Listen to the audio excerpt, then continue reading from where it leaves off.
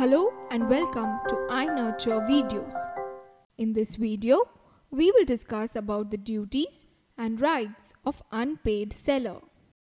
At the end of this video, you will be able to explain the role and duties of an unpaid seller. A seller is the person who sells the goods and receives consideration.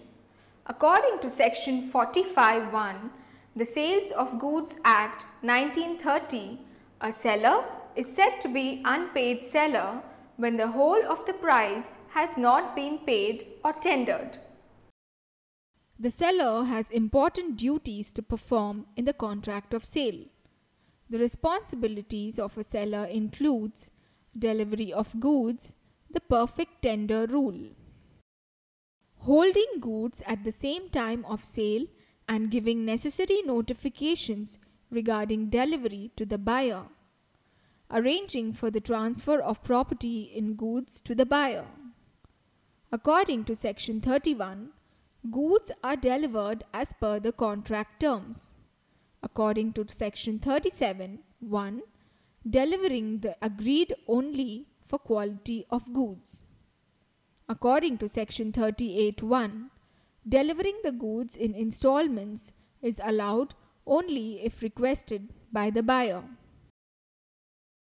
A perfect tender includes delivery of goods in conformance with all the terms and conditions of the contract.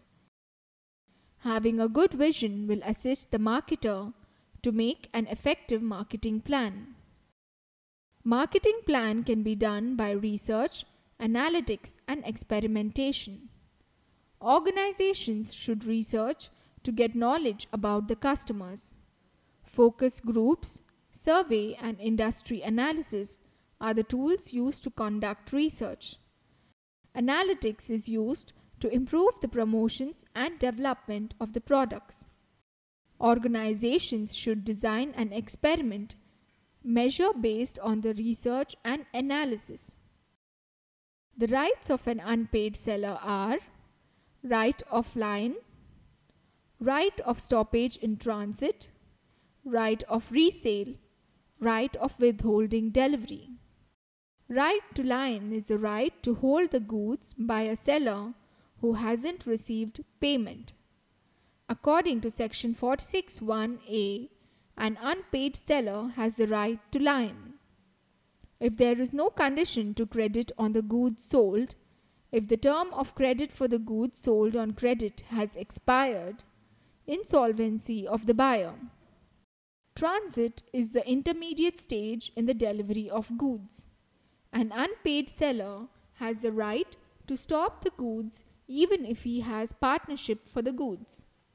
Due to insolvency of the buyer, unpaid seller has the right to stoppage in transit when he has not received the payment. According to Section 46(1)(c) and 54, an unpaid seller has the right to resale the goods under following conditions. If the goods are of decay in nature, not receiving payment from the buyer within a reasonable time even after giving notice of his intention to resell.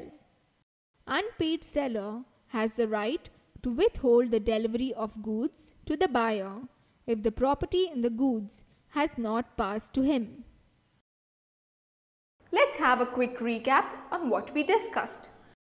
The transfer of property in the form of goods from the seller to the buyer is the contract principle for goods sale. According to Section 18, the property of goods cannot be transferred to the buyer until and unless the goods are determined. Thank you for watching this video.